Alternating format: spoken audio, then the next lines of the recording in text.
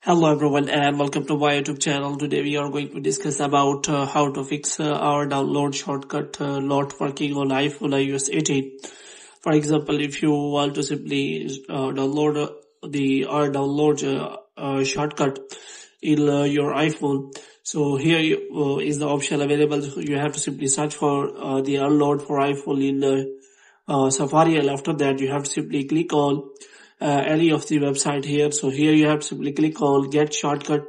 As you click on that, so you will find anything like that. You have to simply click on that. After that you have to simply go back and again click on that, and you have to click on get shortcut, and after that you will find a shortcut. You have to simply click on set up shortcut, and you have to click on shortcut, and after that shortcut is available. Now what you have to do, you have to simply close this page. Now you have to open the shortcut. So here you will find the shortcut related to that. So if it doesn't work, so how you can fix that? For this, what you have to do, you have to simply watch this video completely.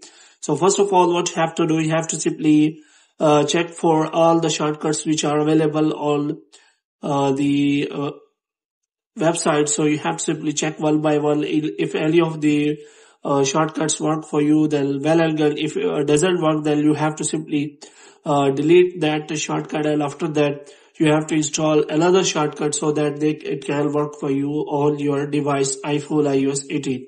So you have to simply in this way check for all download shortcuts. So hope you have liked this video. If you get more videos like these, you can subscribe our channel.